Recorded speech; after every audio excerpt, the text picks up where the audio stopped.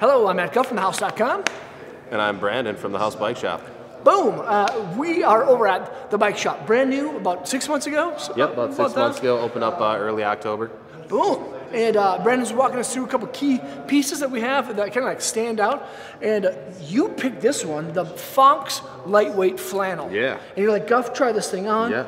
I'm probably going to buy it when we leave today. Yep. This is dope. It looks good on you. It's a great feels fit. good. Yeah. It feels good too. Yeah. Well, so one of the cool things with Fox, so Fox has been around for many, many years. They've been involved in action sports for many, many, many years, motocross, all that kind of stuff. I've been using their apparel and products for 20 plus years. So Jeez. Super, super awesome company. And then they started making casual apparel a few years ago. Really, really nice stuff like this lightweight flannel like Guff's wearing here. It is really lightweight, so on those warmer days you can still wear this and not be boiling. Breathes really well, and also, which Guff noticed, is it's got some stretch to it.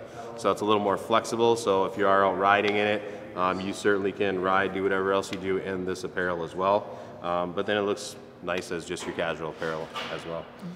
Yeah, it's actually pretty great because when I first tried it on, like I'm a pretty solid XL, right? In the shoulders, it feels good, and with that stretch, like if you're holding bars or even just like bending over to tie your shoe, yeah, it doesn't feel restrictive. Yep. And with the lightweight material, sure, it looks like a kind of like a heavyweight flannel. Yeah. But it's not like a lightweight plaid. You know, like plaid, like the material, like 100% cotton plaid, like it'll absorb a lot of sweat. It'll yep, rip if you rip at the seams. Yeah. This feels it just feels like it moves good. Yeah, that's a lot of the materials they're using now, even with like jeans, like these jeans I have on now.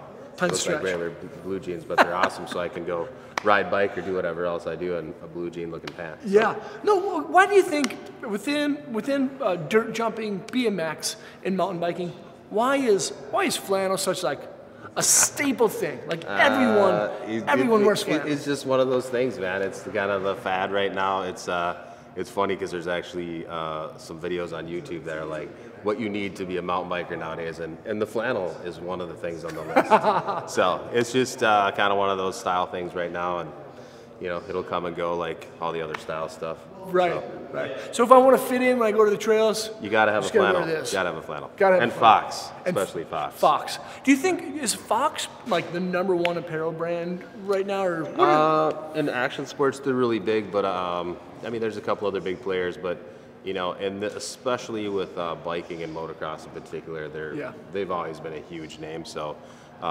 they definitely aren't going anywhere, and their apparel business has really grown over probably the last 5 to 10 years quite a bit. Okay.